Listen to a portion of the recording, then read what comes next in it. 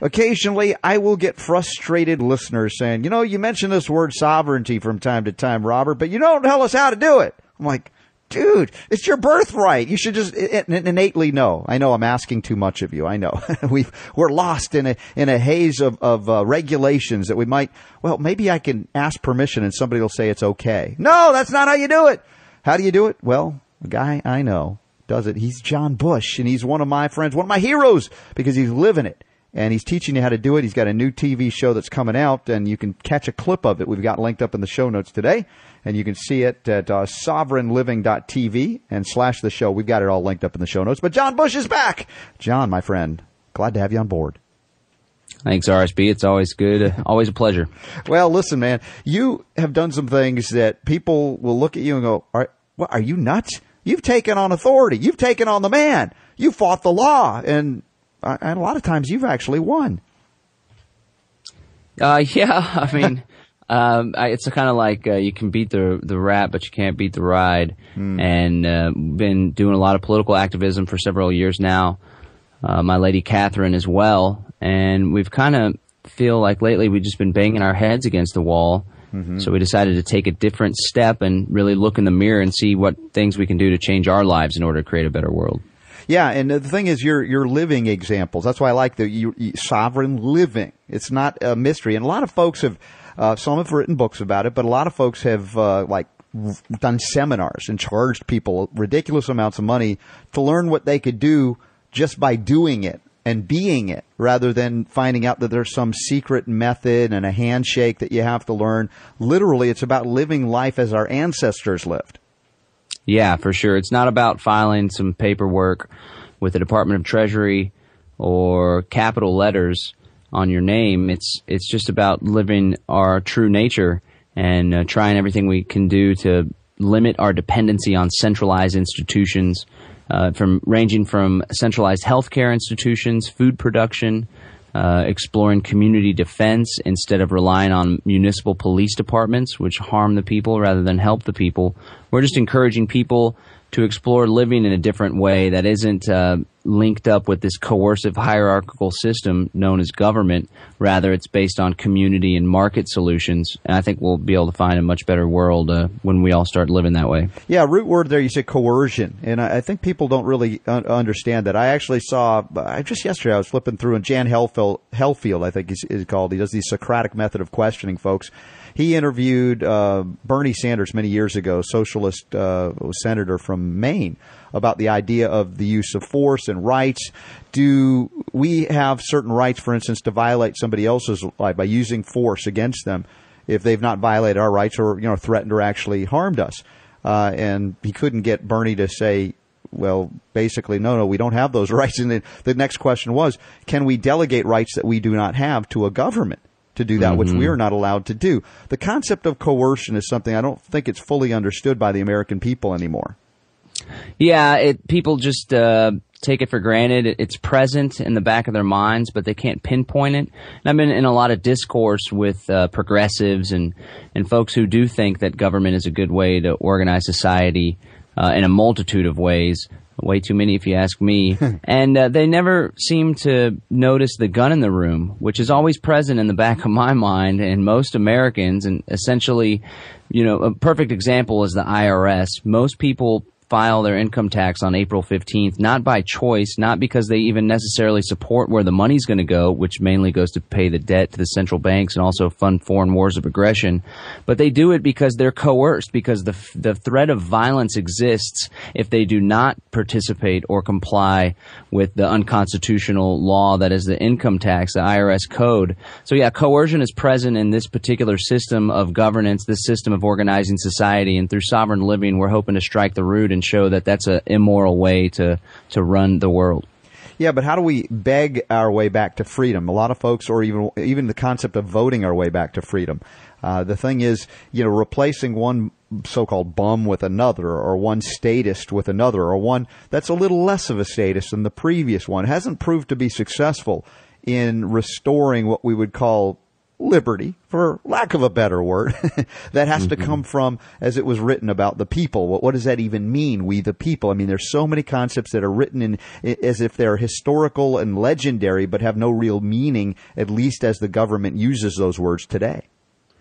Yeah, for sure. It's Michael Bolden always says, the solution isn't to vote in new bums, throw out the old bums and vote in new bums. But he does the whole nullification thing, and I've actually been reading some articles from the Voluntarist magazine from the 1980s and 1990s, and it talks about how we can practice individual nullification in our own daily lives when there's an unconstitutional or immoral law. And, I think the political system in many ways is rigged to support the ruling class or those who are in power at the time, and it completely neglects the rights, the property, and the lives of the masses and of the people. Even going back to the U.S. Constitution, many people fail to recognize that the U.S. Constitution actually took away much freedom that was present before the U.S. Constitution was signed. On top of that, a lot of people didn't even have a say in the way that they were to be governed. So I think if we strike the root, which in my opinion, the root cause of most of the problems that we find as human beings on this earth, which is a centralized system that has a monopoly on the quote-unquote legitimate use of force, that can use coercion, that can initiate aggression against peaceful people who have done no harm. I think until we strike that root and notice that that is causing a lot of ills in society, then we'll just continue in a cycle of revolution where it's one group of people in power and the other group of people don't like that they're in power, so they decide to take power for themselves, but they turn into the same jerks that they just overthrew. And that's what history has been. So I think we should try something different. It's about time to at least experiment in some other ways. Yeah, we're talking with John Bush, and sovereignliving.tv is one of the websites I want you to check out. It's linked up in the show notes today. We've both spoken at a number of the 10th Amendment Center's nullification conferences. You mentioned the concept of nullification, Michael Bolden, and the 10th Amendment Center. I also want to tell you that John, if you don't know this, also hosts Rise Up Radio, and riseupradio.com is the link. How often does the show go on, and when? I know it's super early. Yeah, it's super early. I'm not a morning guy, but I'm doing a morning show.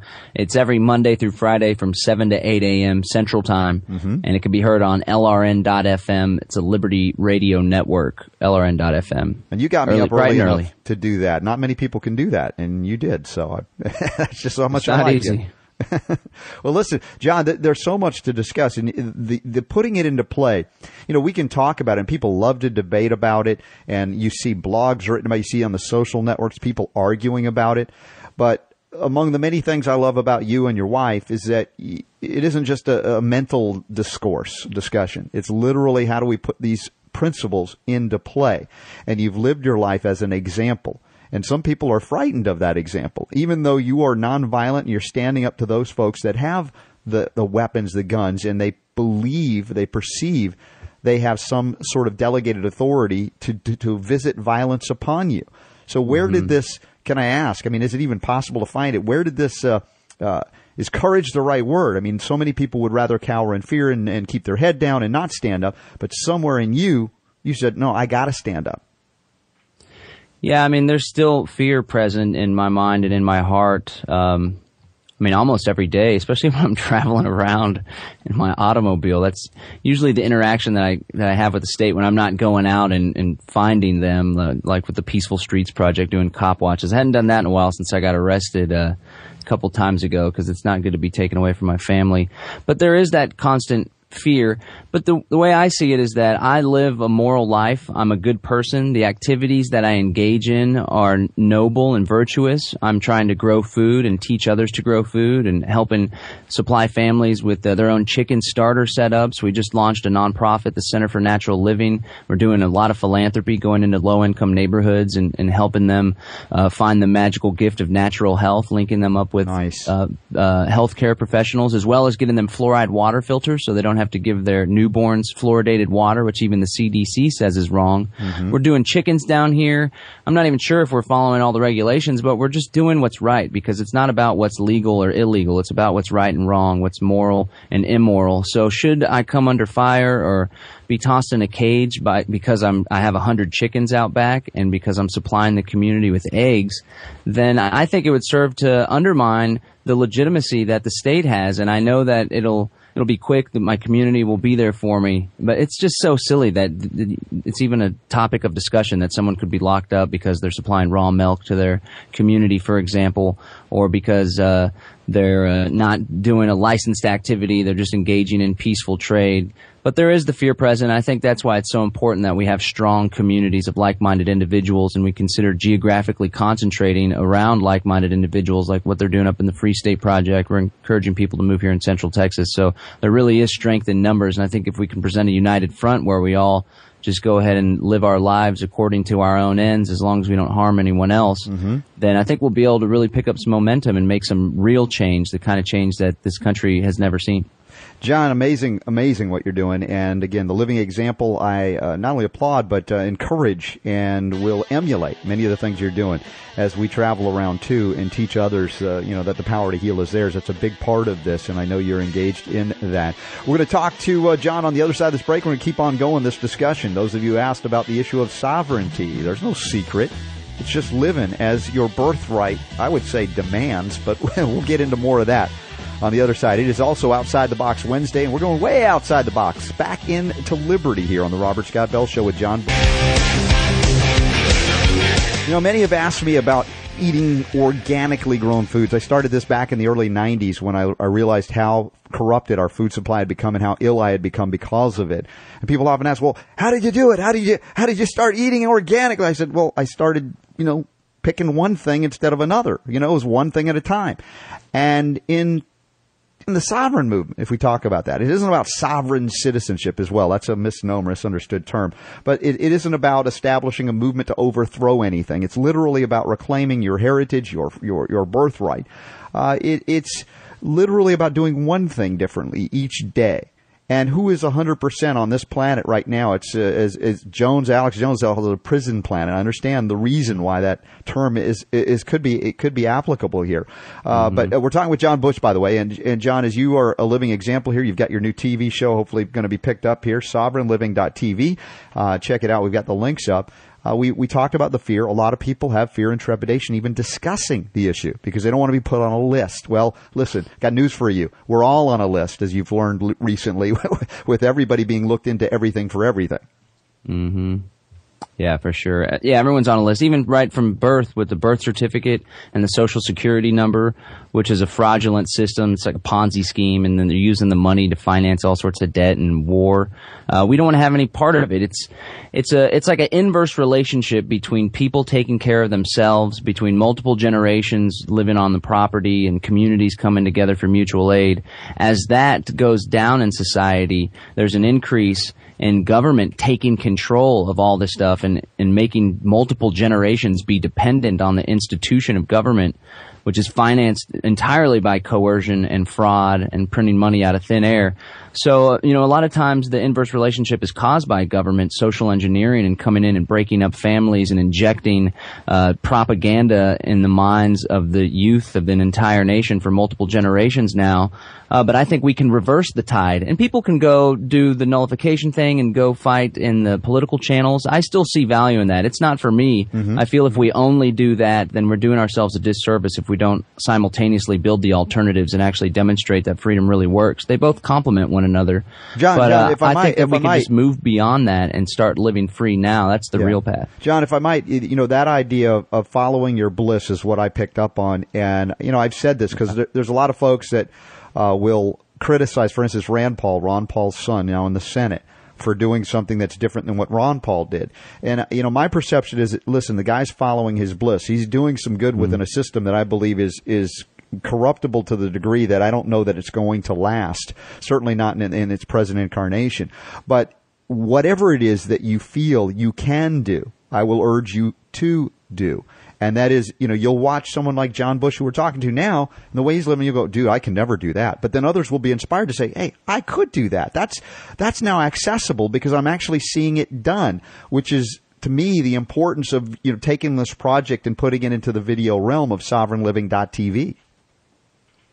Yeah, what we're trying to do with this Sovereign Living reality-based program is educate, entertain, and inspire, and show the ins and outs, the mishaps, the difficulties, the stresses, and the accomplishments, the joy that comes with it, And essentially it'll just be following Catherine and I and our 2 children, Aliana and William Lysander, as we try to become self-sufficient and lead a more voluntary and natural life.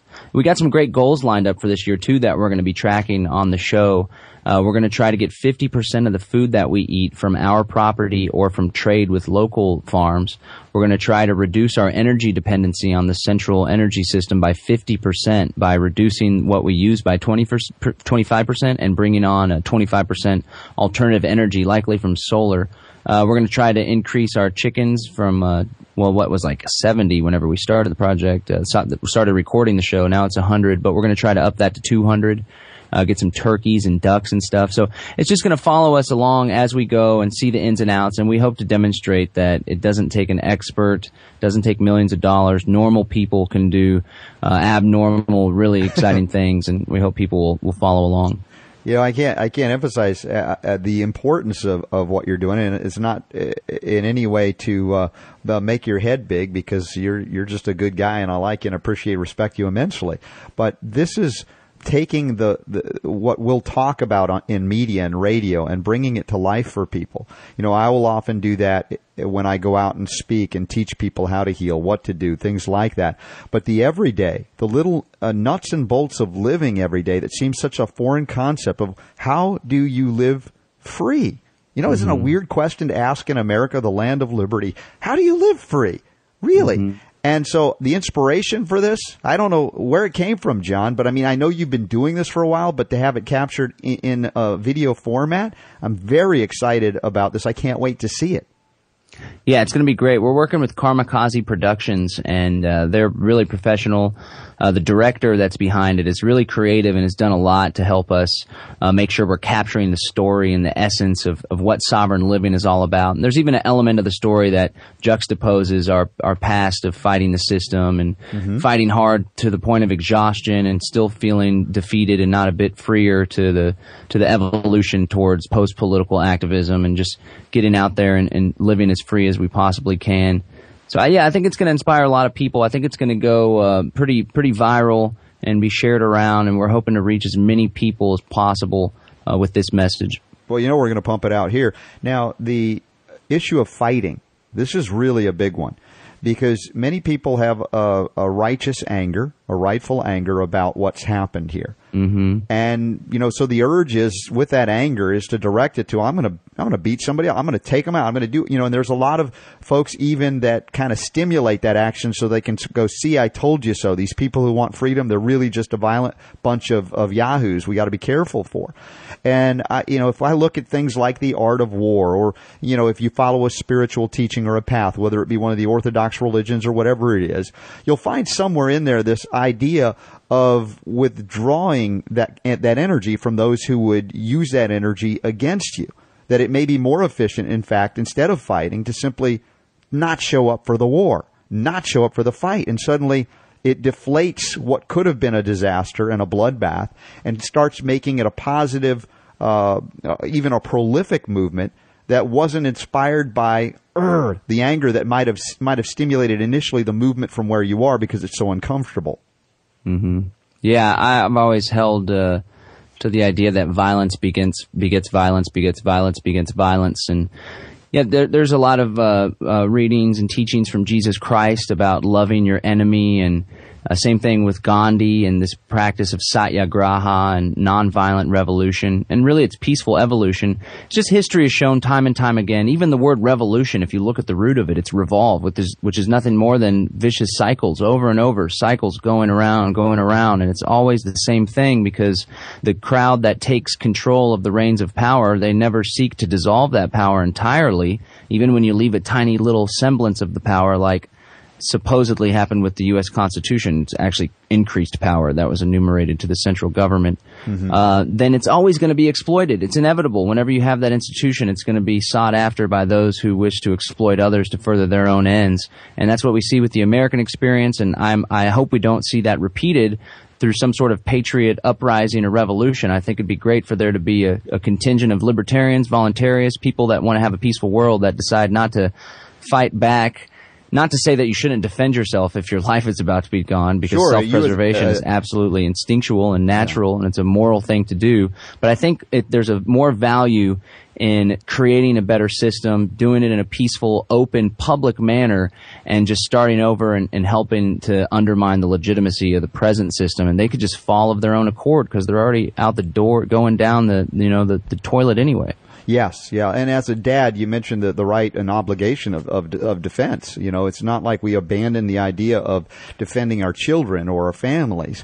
But these things are not acts of aggression. They're acts of defense should they become necessary and inevitable. But we also try to live our life so that we're not poking the hornet's nest either. And it's an interesting thing I think I want to get into with you about this idea of sovereign living. Some people might perceive that, well, if you're living that way, you're poking the hornet's nest. But in many ways, it's not. It's withdrawing from that kind of behavior, is it not? Yeah, it is a withdrawal. It's a withdrawal of consent, withdrawal of participation. We ought to have the right to choose who we associate with. It's very natural of a phenomenon in the human experience. It shouldn't be forced upon us which institutions we are forced to participate in, what we're forced to fund. I'd like to see a nice little middle ground, and I think this is very reasonable and a conservative approach to a genuinely free society that we might be able to experience in our own lifetime, if not our children's lifetime or the next generations. But what if it was just, look, people that want to organize and have a government, whether it's a democratic republic or even some sort of socialist government, you're free to do that. Just don't force it upon anyone else. And if you want to continue to have some sort of territorial monopoly or some geographic region that you operate under, only make those who don't want to participate pay for those services which they use. Like, I'll pay the gas tax for the roads. Maybe even I'll chip in for the public parks every once in a while because I go play Frisbee golf with my younger brother. Sure. But I don't want to pay the centralized health system. I certainly don't want to pay for the war. I don't want to pay for the monopoly police that lock me up for free speech. So what if there's a little middle ground? I'll pay for the services that I use, but don't force me to pay for that which I find immoral or useless. Imagine that, use taxes. Well, we'll get into some more of that on the other side of this break. We're going to wrap up the hour with John Bush, sovereignliving.tv, also host of Rise Up Radio, his show 7 a.m. Central Time, Monday through Friday, and we have the links up through LRN.FM.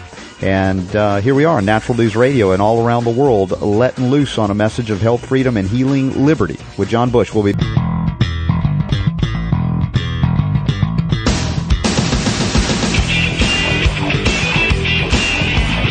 willing to go where the truth takes him. Here's Robert.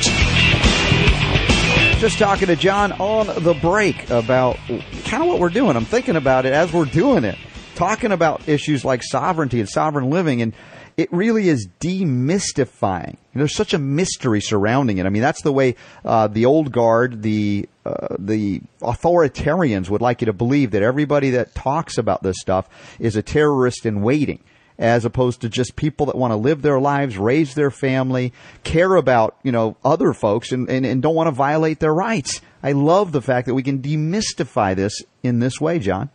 Mm-hmm.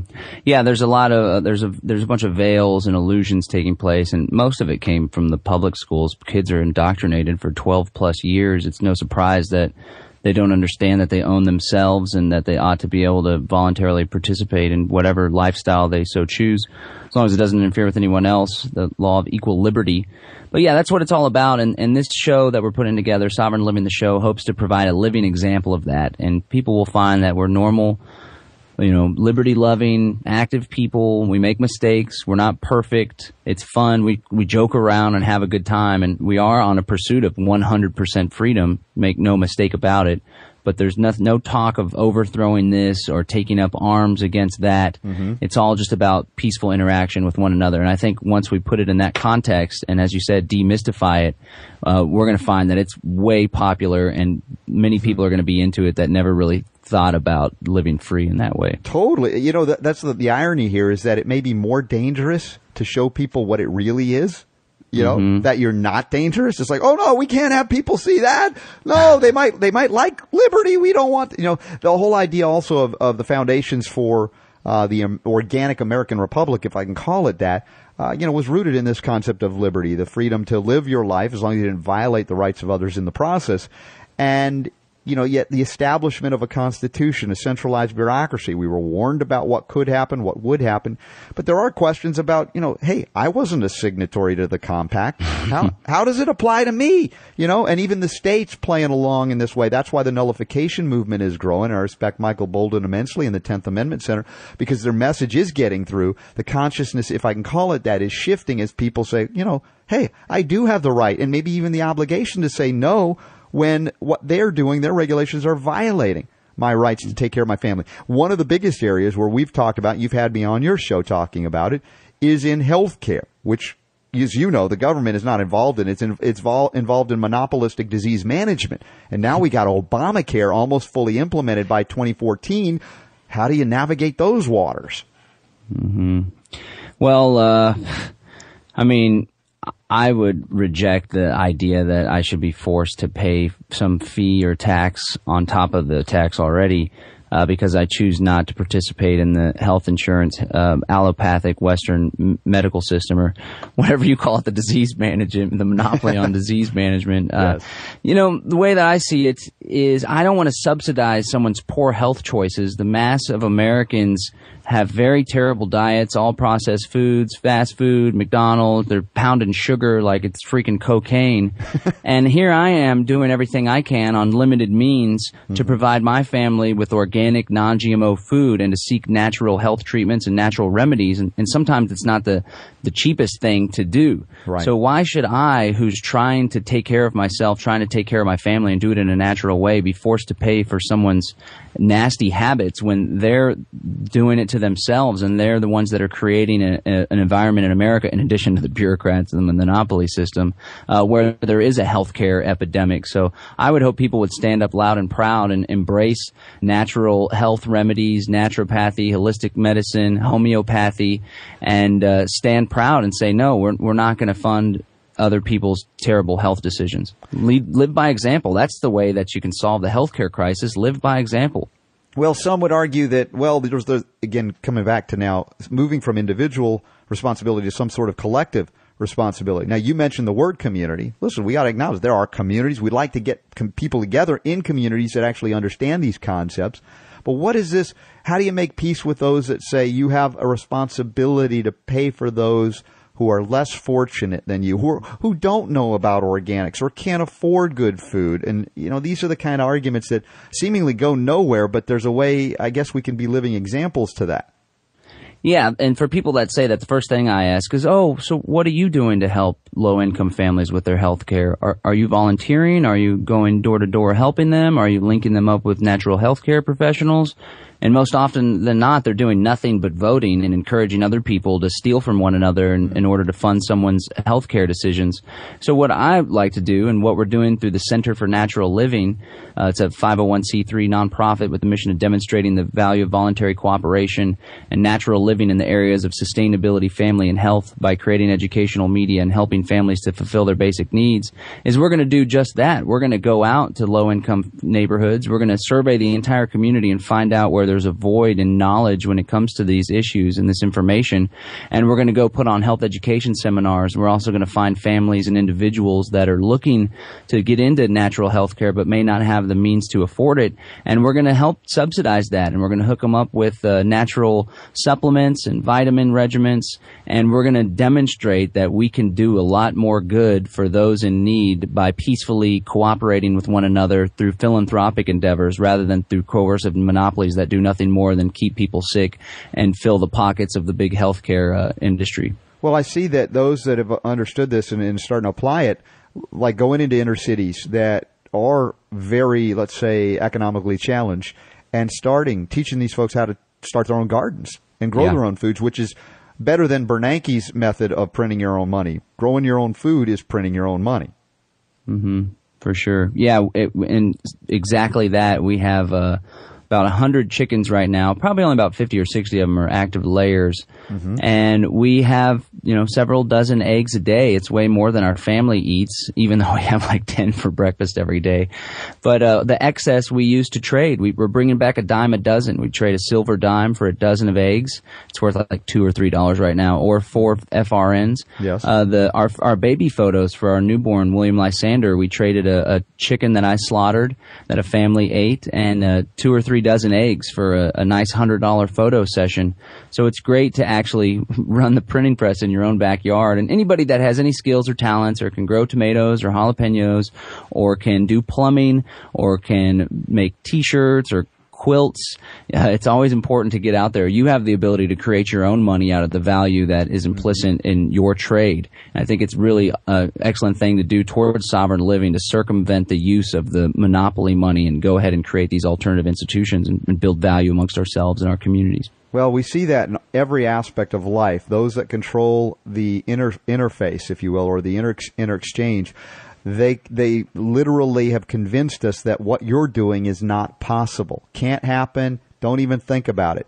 Don't look at John Bush. Don't look at his family. But I'm telling you, watch the man. He's willing to put his life out there with his family to teach others. And it's a great act of, I would say in some ways, sacrifice, but probably it brings you great joy. I have to assume that you're able to inspire others in this way. And as you said, you're putting your energy, your efforts, your labor into this by going out and actually helping folks in need, as opposed to just saying, well, I voted, that's all I need to do, and somebody else, will steal some money, we'll take most of it, and you'll never see it again, but here's a penny left over, we'll throw it out there, and do something like give a drug or a vaccine, which has nothing in reality to do with promoting good health. Yeah, for sure. And that's why I feel confident and secure, even though there is a big monopoly mafia system. I think it's important that if we're living good lives and if we're demonstrating that, we're inherently good people that are trying to help those that are in need, it kind of acts as an insurance. And it's my hope, at least, maybe it's naive of me, that if we can do enough good, then we can turn the tide. We could change the way people believe and think about how we ought to organize society. And we could demonstrate the efficacy of organizing peacefully and voluntarily. And the state will just continue to whittle away, because as they crack down, if they crack down on people like me or people like Hirschberger up in Wisconsin, I believe, or Minnesota, who was doing the raw milk community, the CSA operation, it only serves to undermine their legitimacy. And that's what we need. As trying to create a free society, we need more people to realize that government is nothing more than a mafia that has the semblance of legitimacy, and it makes them the most dangerous criminal syndicate in civilization. Yeah, and what makes each and every one of you dangerous is when you wake up and recognize that their permission is not required. It's never been required. We were just kind of duped. And if you have a sense of, yeah, I know something's up, but I don't know what to do about it, and you'd like to do something that will actually make a difference, hey, watch John Bush and Family. SovereignLiving.tv/the show will get you there. You can take a look at it. I also have linked to what they call the sizzle reel, so you get a sense of it. Also listen, RiseUpRadio.com, Monday through Friday, 7 a.m. Central, 8 a.m. Eastern Time. And John, man, I always feel better when I'm hanging out with you, even if it's for a short time. Right on, RSB. Thanks for having me. We're hoping people can contribute to make Sovereign Living a reality. Pun intended. We've recorded the first 3 episodes. We still have 9 to go, so we're hoping people can contribute to our Kickstarter-like crowdsourcing campaign that can be found at sovereignliving.tv/the show and help us put this into full production and get it out to the masses. Hey, this is a way you can actually make a difference. Even if you're not on the show, you can support the making of it. And, John, any special parting gifts? Well, a $20 donation gets you a sneak peek of the full season before it's released to the public. $40, you get a DVD and a T-shirt of the full season. A $100 donation, you get your name in the credits. A $200 donation, you get to name 3 bunny rabbits that we're going to have here on the property. $1,000, you get to name a goat. $2,500, we'll fly out to your city and put on a sneak peek screening of episodes 1 through 3. And for $5,000, we'll fly out, put out a sneak peak screening and also put on a full-blown educational conference, which I think would be pretty exciting for someone to take advantage of that. There's also opportunities for you to announce your business, organization, or cause in a commercial-style thing for the show. There's a bunch of different spots, so you could be featured on as little as one or the full season of episodes. I think it's a great way to get someone's message out there to a really direct audience that's going to be really into this. And we need everyone's support to actually get it out there. We got the first 3 episodes almost fully done.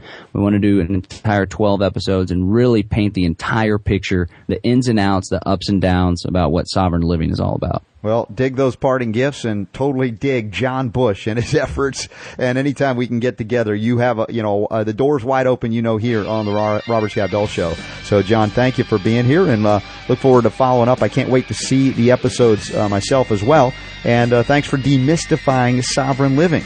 Right on, Robert. Thanks for having me, and thanks for always being an inspiration on living a more natural, healthy life. Absolutely.